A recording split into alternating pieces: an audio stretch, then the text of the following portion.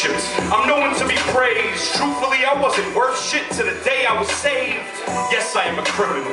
I mean that in the literal, cause so was John the Baptist and Jesus Christ in the physical. They broke laws. They fought for the righteous. Genesis 1:26 was created in God's likeness. So if you don't like this, I apologize for nothing. Your per capita net income says that you're a glutton. I'm just a soul whose intentions are good. Hey, oh Lord, please don't let me be misunderstood.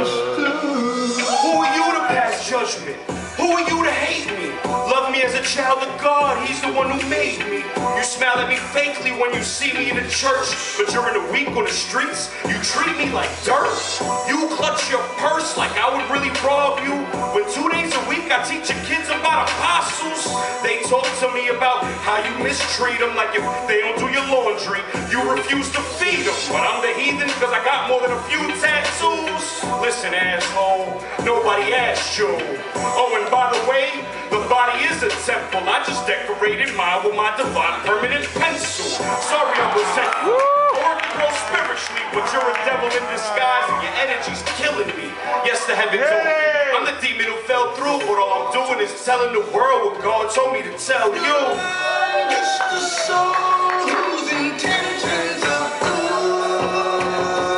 Oh Lord, please don't let me be Misunderstood.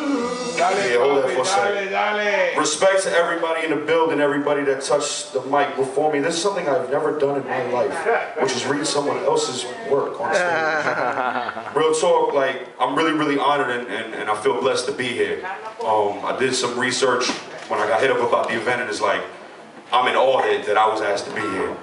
So I picked something short because I don't want to butcher the man's work. It's a piece called Hate. Watch out for the venom of its first bite.